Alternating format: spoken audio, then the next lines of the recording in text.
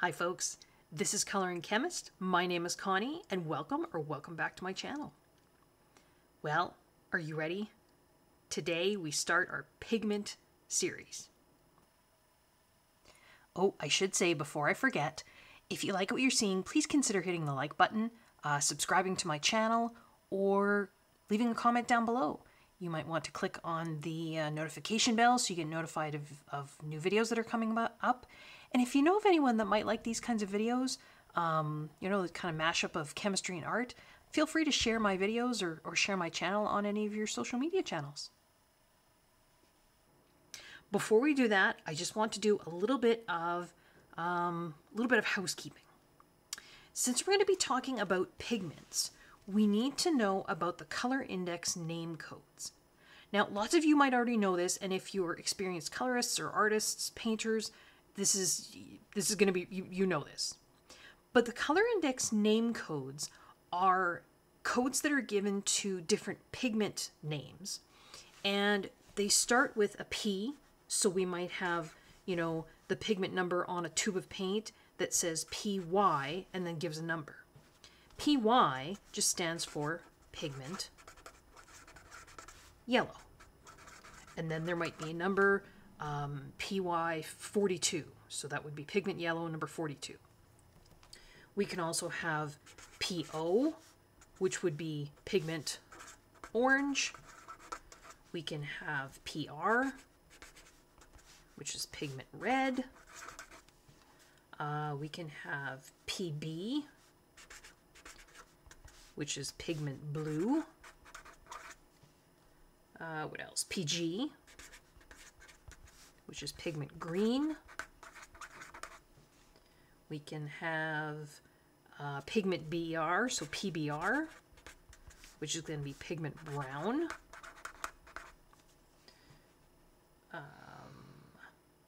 PBK, which is, you guess, pigment black. What have I missed here? Oh, PV. Sorry, it should have been up with the colors, I guess. Which would be pigment violet. And, PW. Pigment white. So these codes right here, and I think they're pretty self-explanatory, right? I mean, PY, pigment yellow, PO. You just have to, the B's, you have to remember. So PB is always a pigment blue. PBR is a pigment brown. PBK is pigment black. Right? Now, we also need to remember that we're going to see pigment codes. We're also going to see pigment names. For example, PBK 9 is something called ivory black.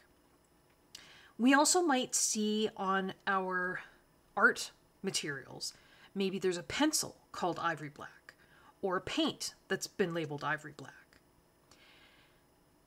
In the higher quality art materials, that probably means that there is some PBK 9 ivory black. That pigment, that individual pigment, there probably is some of that pigment in that particular pencil or paint, but not necessarily. The color names, as far as I'm understanding, the color names that are given to the different pencils or paints or whatever by a company, they can name their colors whatever they like, right? So a pencil, for example, that's been labeled ivory black, you would hope it has some PBK 9 in it, maybe, but it also might have other pigments in there as well. So that's why you can see, sometimes you can have art materials that have the same name. Like you might see, for example, say Yellow Ochre.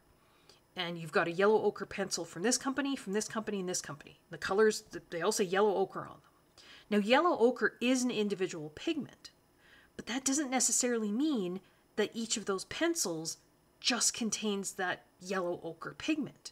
Those companies looked at the color of their pencils and thought, yeah, that's pretty close to what the color of Yellow Ochre is, so I guess we'll just call this Yellow Ochre.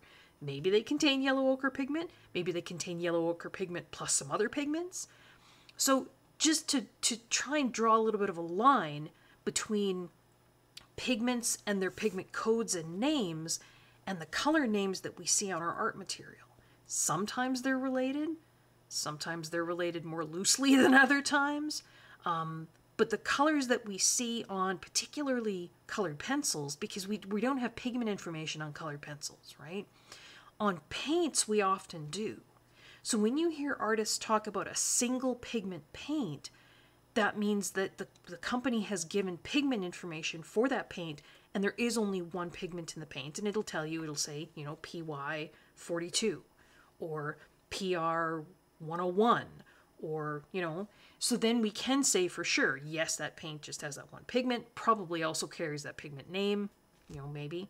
But just to differentiate a little bit between the idea of the color names that we see on our pencils, on our art materials, and pigment names. So hopefully that makes a little bit of sense. All right, so shall we get into the pigments? Let's do it.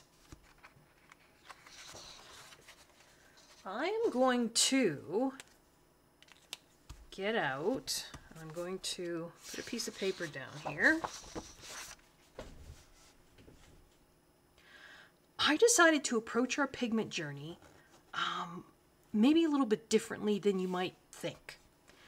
Instead of going color by color, which I know lots of people do, and it's a great way to approach things, I decided to do it a little bit differently. So here's the pigments that I want to look at in this video. You ready?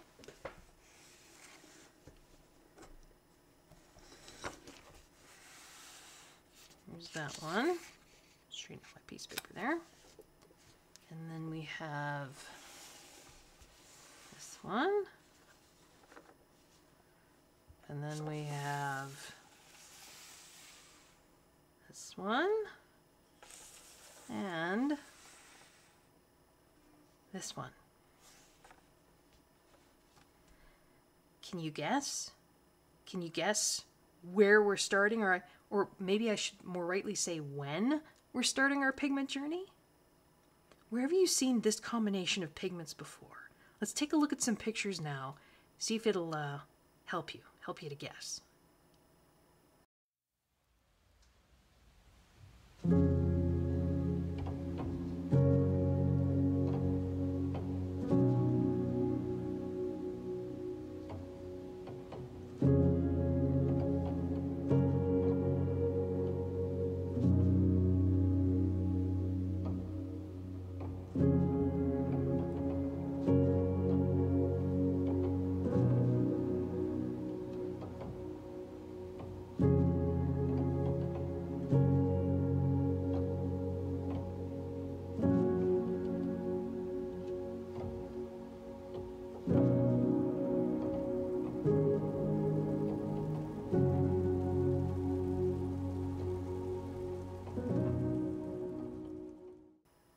Aren't those amazing? Those are amazing. And I think probably you guys have now figured out when we're going to start our pigment journey. These are prehistoric pigments, aren't they? So here we've got our red ochre. Here we've got our yellow ochre. Here we've got our whites. And here we've got black. These were the four pigment colors that prehistoric peoples used to create those amazing, amazing cave paintings, also called parietal art. It's another word for cave art. Why did they, why did this color palette, this red, yellow, black, white color palette, why do we see it repeated over and over and over again in cave paintings all around the world? This isn't just one area. So we're seeing cave paintings in Europe, in South America, in Australia, in Africa. Why is it these four colors? Well, it has to do with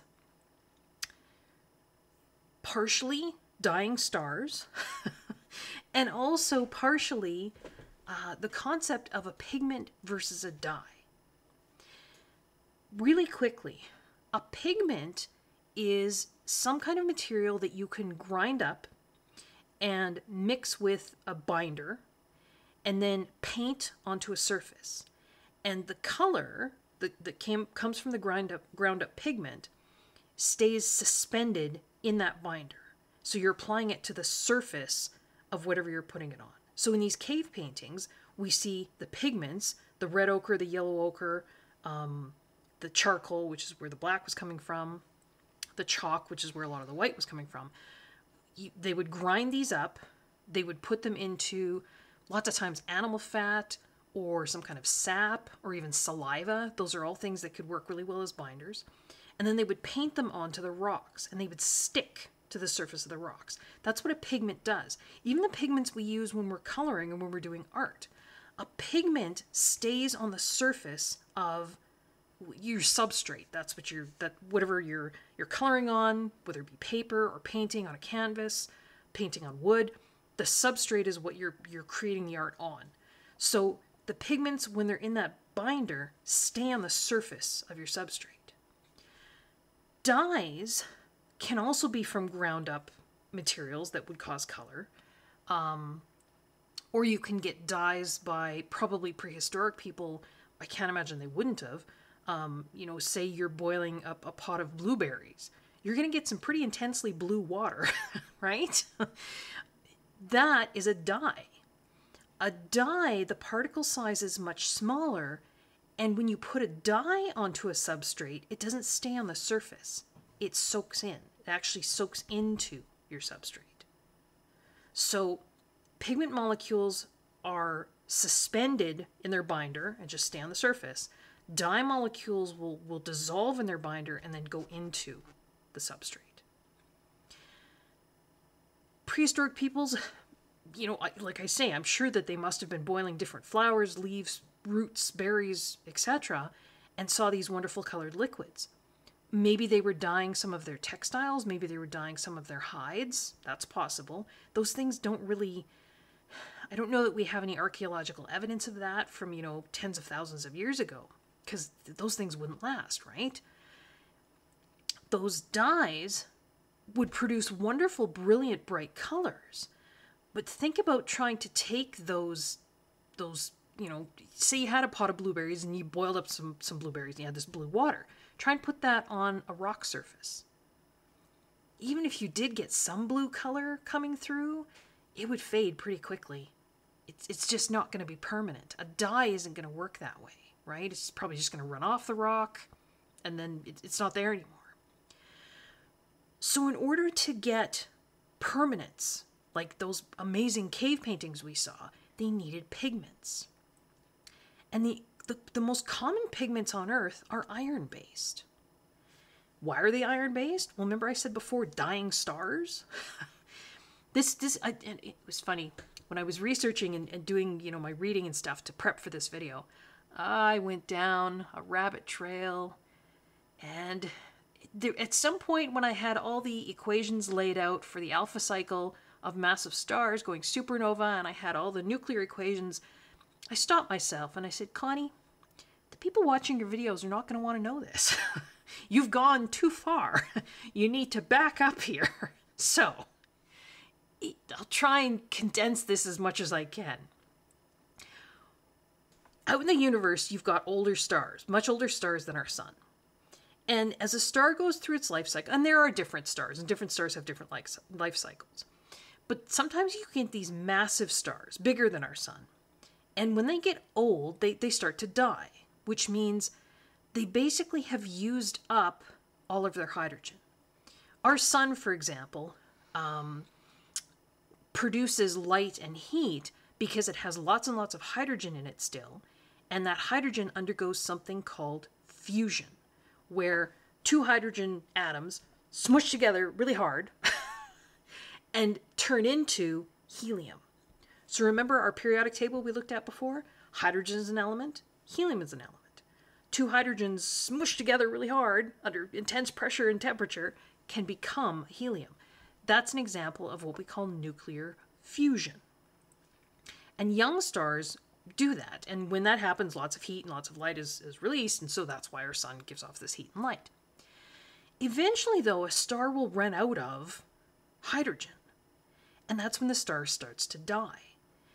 Now, that's the terminology that's used. There's a complicated sort of cycle that goes on there, and it's called the alpha cycle. But basically, because there's no more hydrogen, helium starts to bang into other heliums. And those create what's called beryllium. Then a beryllium bangs into a helium, and that makes carbon. And a carbon bangs into a helium, and that makes oxygen, and so on and so on and so on. And sort of the end point of all this banging into, helium banging into these things that are getting, and every time this happens, the two heliums smush together and create a beryllium. Beryllium is a little bit bigger than a helium. Helium then bangs into a beryllium, turns into carbon, which is a little bit bigger and bigger and bigger and bigger. Each time this helium bangs in, right, it's getting bigger. The end point of this is iron. Future editing Connie here. Just a little interjection, just to give a little bit more context to what I'm talking about there.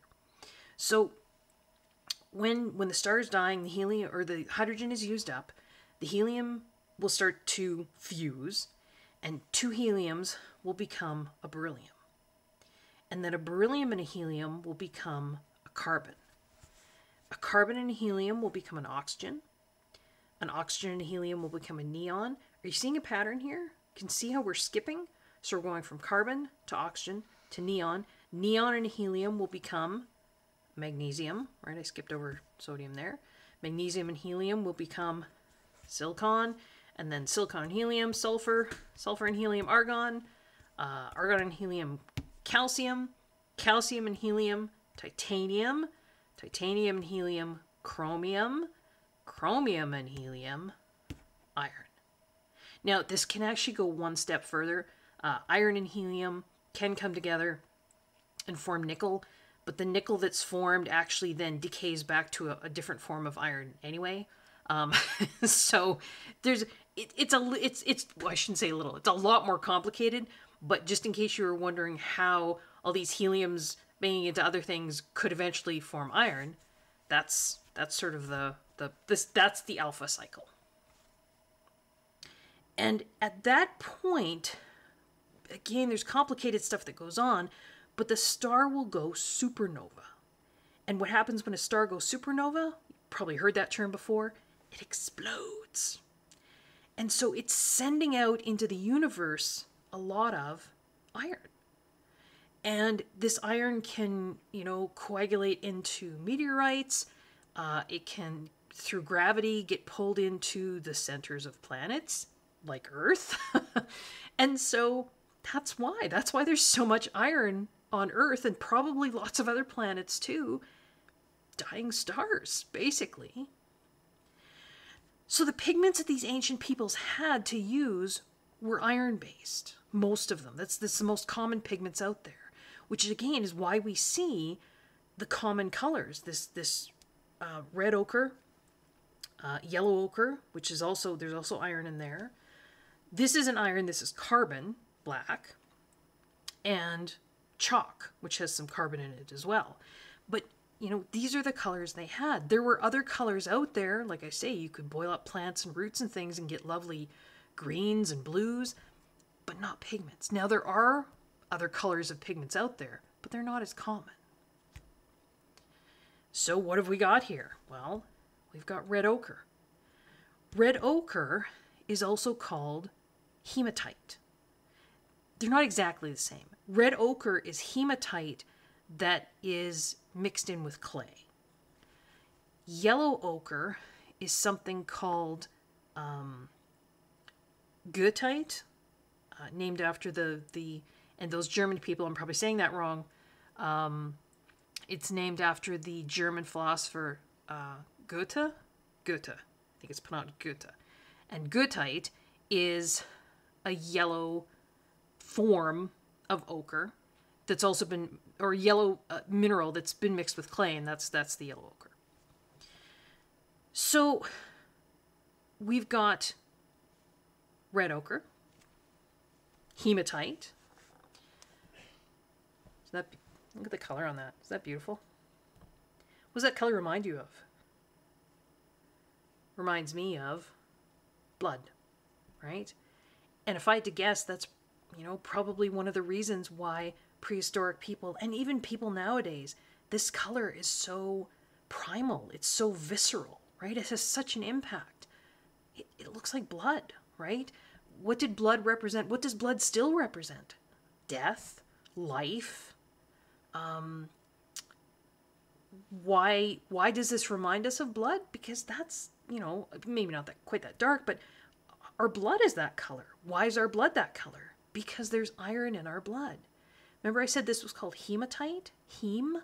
Hemoglobin? Heme is, I think it's a Latin or Greek word. And so it's the base for all those other words. Hemoglobin in our blood. Now here's something poetic. Would you like to hear a chemist wax poetic? If there's iron in our blood, and the iron that's on Earth, which, I mean, that's gone into our blood because, of course, you know, even though we're grown in our mother's wombs, I mean, the iron that's there in all living things, I mean, you know, all the elements that are in all living things would have had to have come from the Earth originally.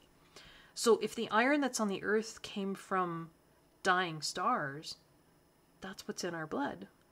There's stardust flowing through our veins. How's that for poetic for a chemist? You like that? Okay, I'll stop. This is not good. I'll stop.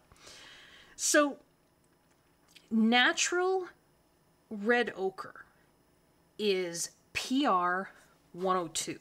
I can write this down. So we've got PR 102. And for those of you familiar with pigments, you're probably thinking, hold on, Connie. It's PR 101. Yes and no. PR 102 is the actual pigment code for natural red ochre. And natural red ochre is not often used anymore. So PR 101 is synthetic red ochre. So synthetic just means instead of, you know, mining the red ochre like prehistoric peoples would have done and then grinding it up and mixing it with your animal fat or whatever and painting with it, we now create red ochre in a lab. So how do we create the red ochre? What chemicals are in red ochre? Well, we already talked about some of them, right?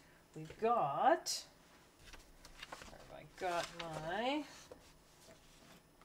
oh, I've lost them now. Oh, nope, there they are. We have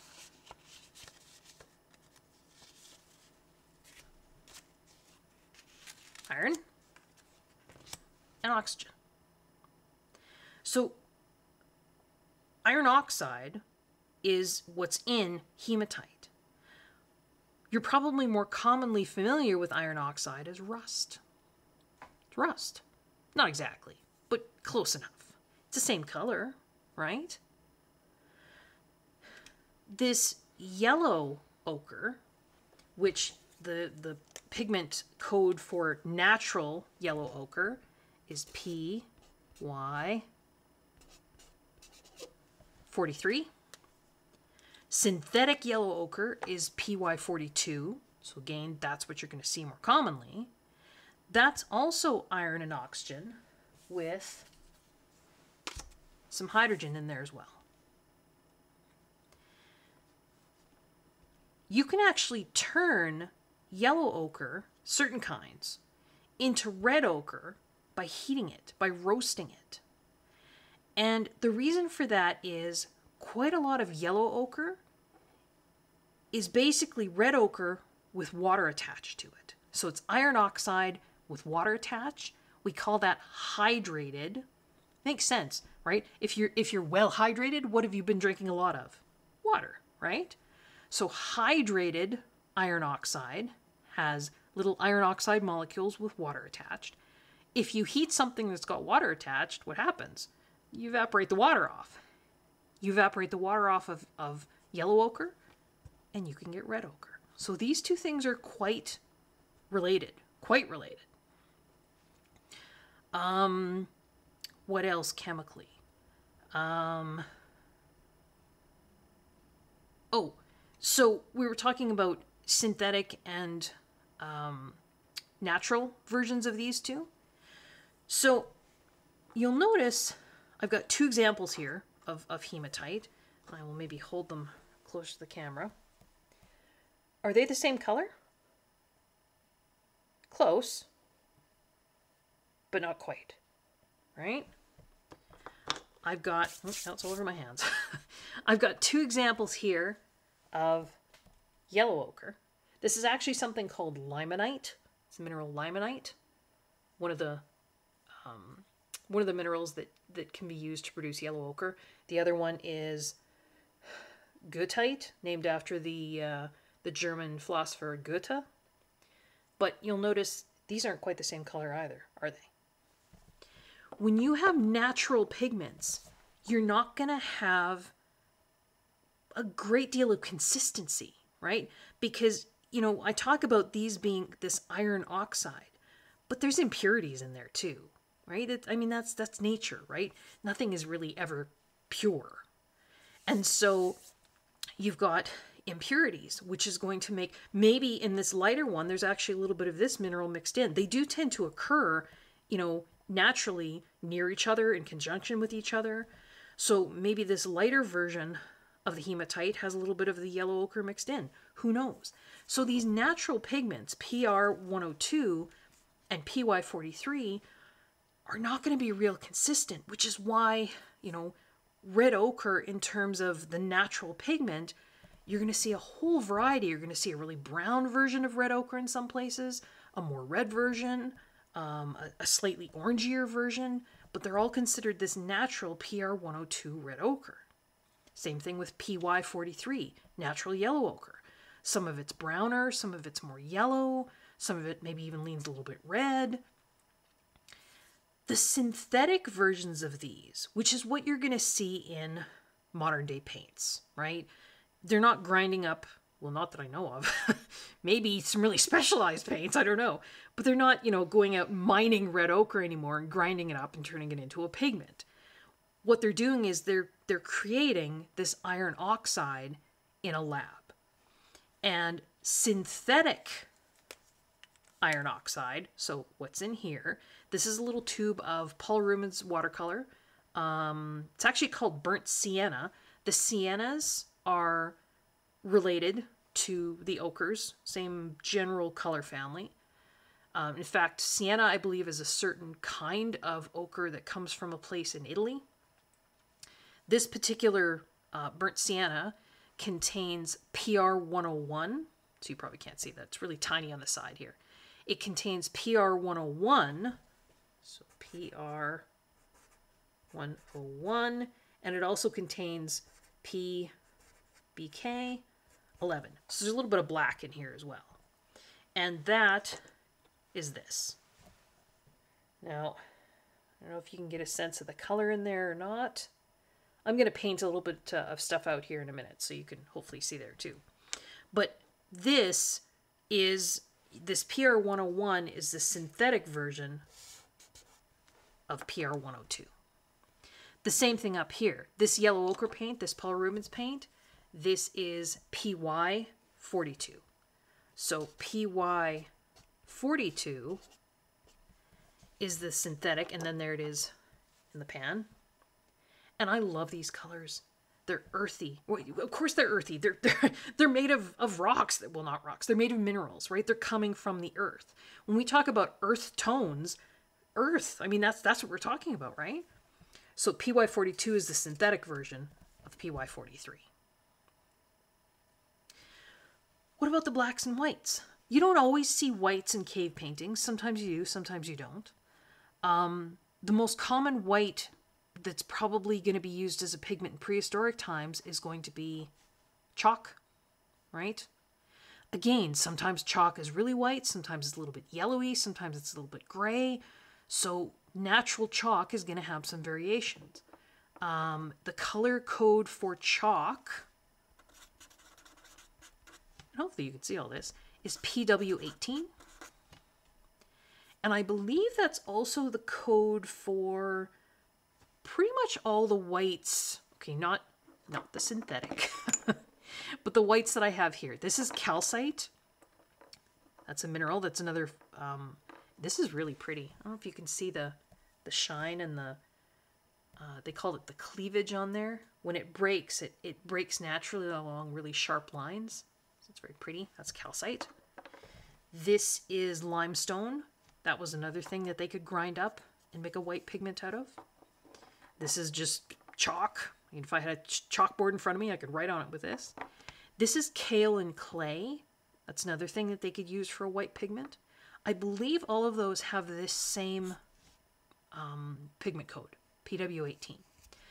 You don't see this in modern day paints anymore because chalk just isn't a very, I mean, we have much better white pigments now.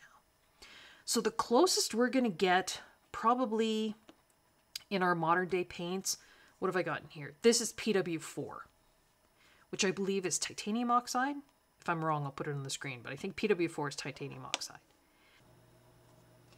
Future editing Connie here. I was wrong. Oops. PW4 is zinc white or Chinese white. Titanium white or titanium oxide is actually PW6, so I was wrong. PW4 is zinc white. So there's some PW4. Just, I mean, that's as close as I'm going to get in terms of modern paints and white. You also have things like titanium oxide white, titanium white. They used to have like lead white. We don't have that anymore, which is probably good. We'll talk about lead white another time.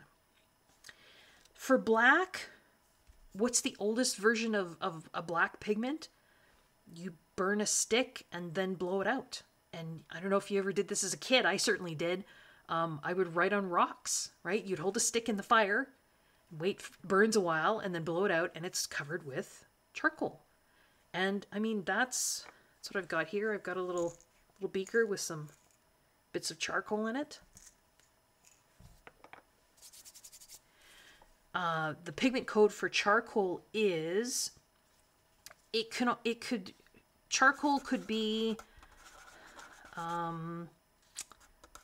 PBK 6, or PBK 6 is often what's called lamp black.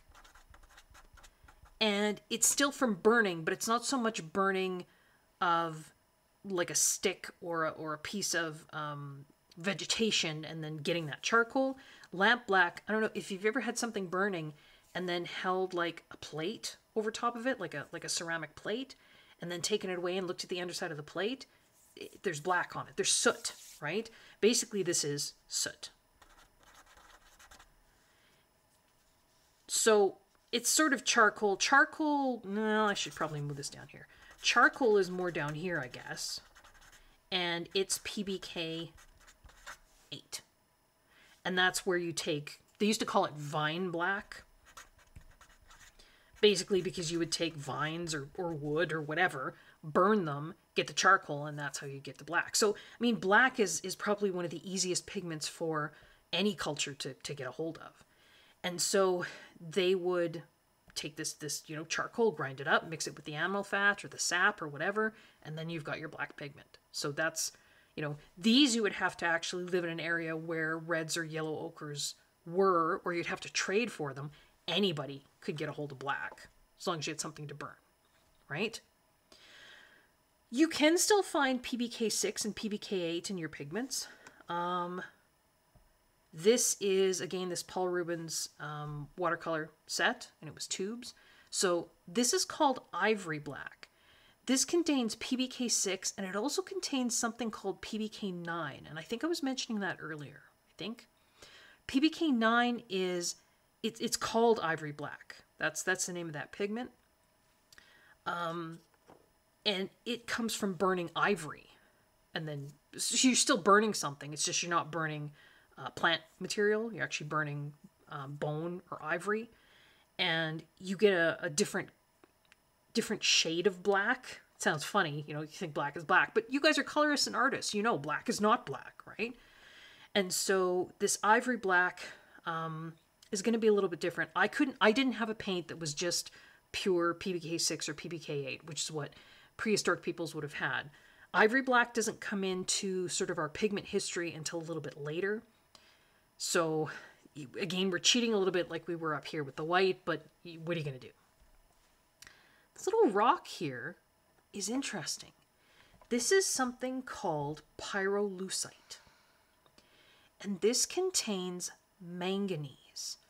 Do you remember manganese from... Where's my little manganese card? Manganese from the periodic table. This is manganese and oxygen. And it combines to form this pyrolusite. They've done some chemical testing on some of the pigments used in some of the cave art. And they assumed that the black was pretty much this, right? It was some kind of either lamp black or vine black, right?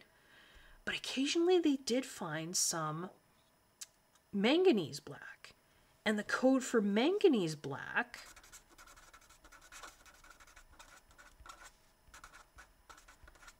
is PBK 14. Now, and I think I've said before, and I'll say again, obviously prehistoric peoples did not call this PBK 14. They didn't even call it manganite. They just knew that this was a different kind of black than this. But they actually have found PBK 14, or manganese black, in some of those cave paintings. So that's neat. You know, it wasn't just this. There was some of this too. So here's the start of our pigment journey. Was it terribly exciting? No. But you learned a little bit about dying stars. You learned a little bit about how red and yellow ochre are related. Here's a challenge that I want to give to you guys. There was an artist called Anders Zorn. I'm just going to pull this stuff out of the way here. And I'm going to move this and hopefully not dump it. Ah, I knew I'd dump it. Well, that's okay. Got a little bit of carbon in the middle there now. Oh, I should have said the charcoal and stuff. Yeah, that was just pure carbon. So we're going to move this off to the side. Give me a sec here. So there was a Swedish chemist named Anders, or not a chemist, sorry, an artist, Swedish artist, named Anders Zorn. And he was very famous for his portraits that he painted. And he quite often would use a very limited palette of colors. And this was approximately the palette he used. Look familiar? Red, black, white, and yellow ochre.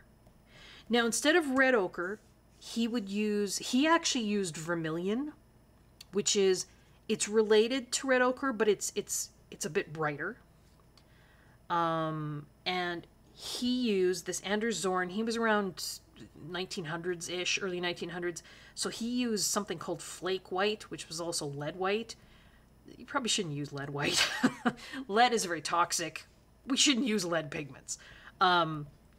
So modern day artists who want to use, they call this the Zorn palette.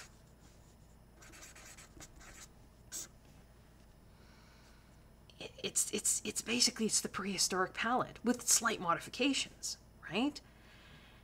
Modern day artists who want to use this Zorn palette will often put cadmium red genuine into the palette instead of the vermilion, and titanium white instead of lead white. But the black quite often is still, I think Zorn used PBK9, so he used the ivory black, but you know, other blacks would give you a slightly different look. Still yellow ochre. I say, let's see if we can do a challenge. Let's do like a modified Zorn palette. So I'm dug through all of my coloring supplies that I had. And I found all of these were the closest thing I could come up with in the different media that I looked at to red ochre. And then I did the same thing for Yellow Ochre. The same thing for black and white. Let's see if we can color, and this is a challenge I'm putting out to you guys. We'll call it the Prehistoric Pigment Challenge. See if you can color an entire page with just these 4 colors. So a red ochre type color, a yellow ochre type color, a black, and a white. Wouldn't that be fun? Now, what kind of page or what kind of image is going to go best with that? Well, I would think probably maybe a desert scene, something with rocks. I took, where have I got them? My main supply that I think I'm going to be working with to do my own version of this challenge are Inktense. And I colored out some Inktense onto my Caran d'Ache palette here, and I'm going to activate them in a sec, because of course Inktense are much nicer when they're activated. But I have Mustard 1700, and all of this information will be in the description below. So I've got Mustard 1700 right here. I've got Red Oxide 1910 down here. I've got Antique White 2300 up there. And I've got Ink Black 2200. Now, I chose this Ink Black for a reason, because Ink Black should be the closest to the PBK 6. So the soot black or the lamp black, hopefully.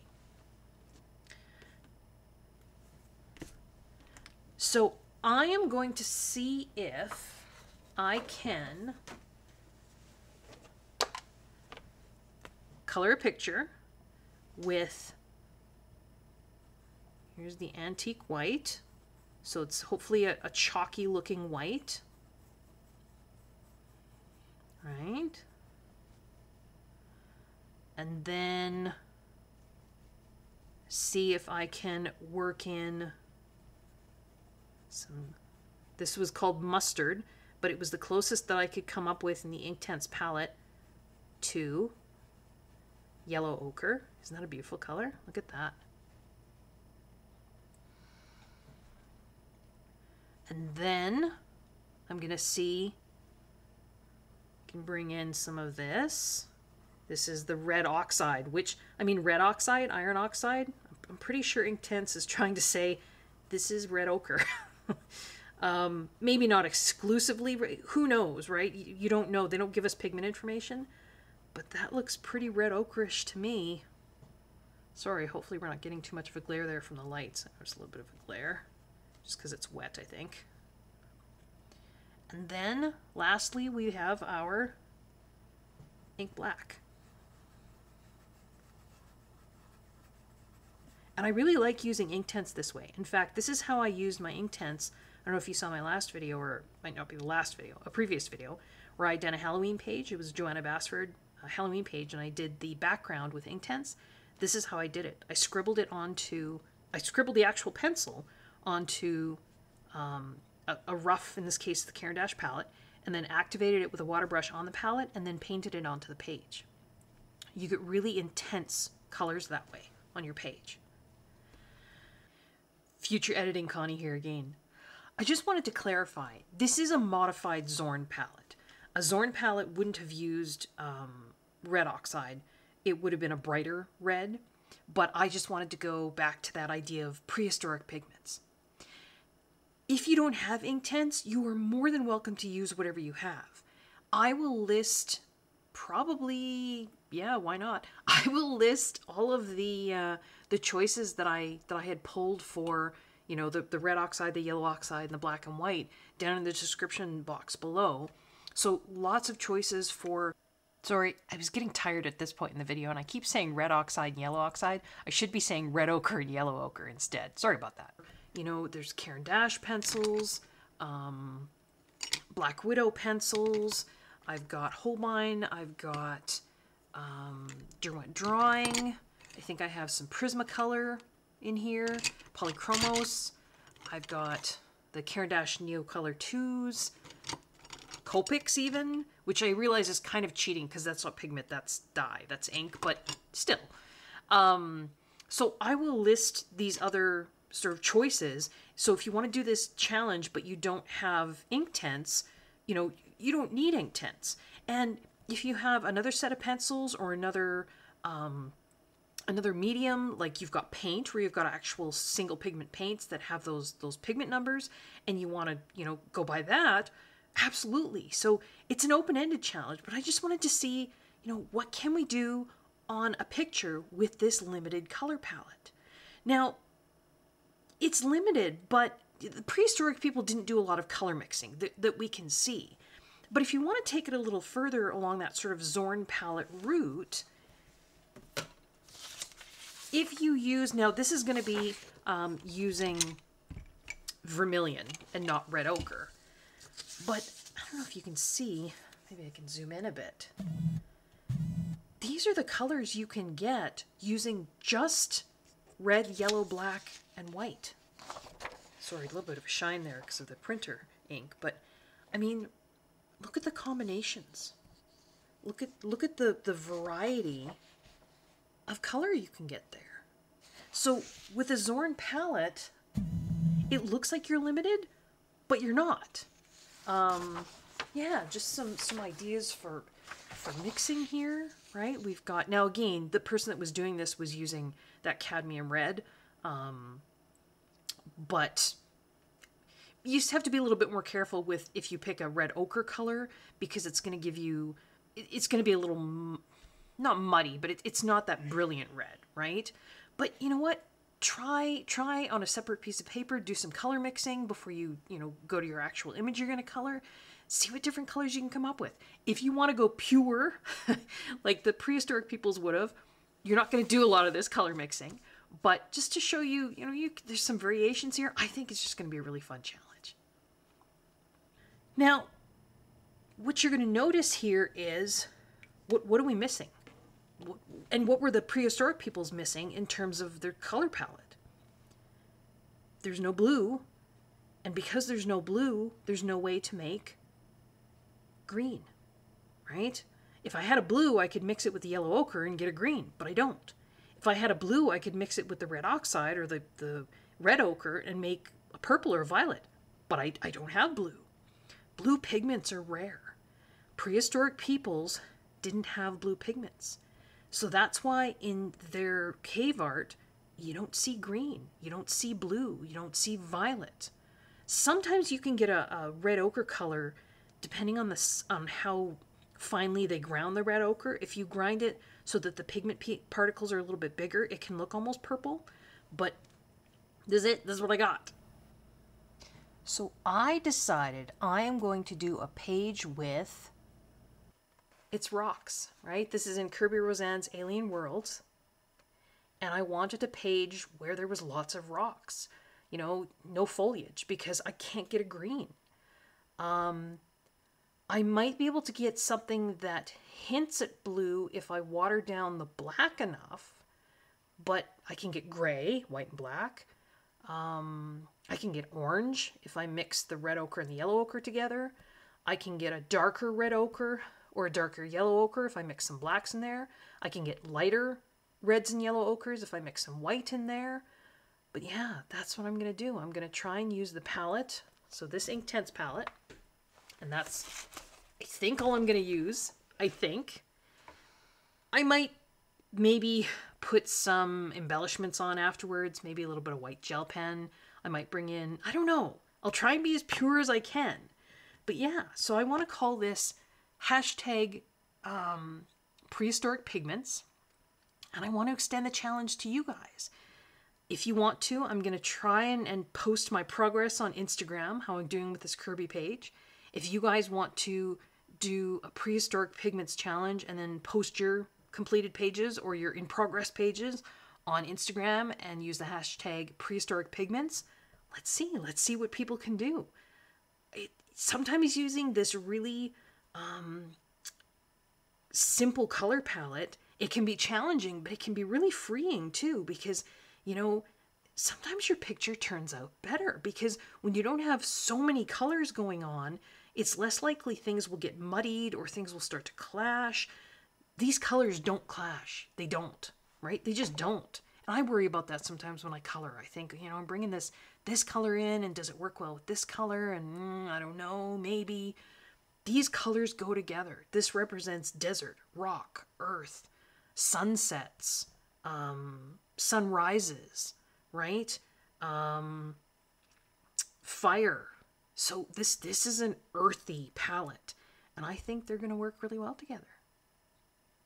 So that was the first installment of our pigment journey. I know the chemistry wasn't that exciting. It'll get more complicated as we go. But we did talk about dying stars, and we talked about stardust running in our veins, and we've got a challenge. So that's it for today. Like I say, I'll try and post my progress on Instagram.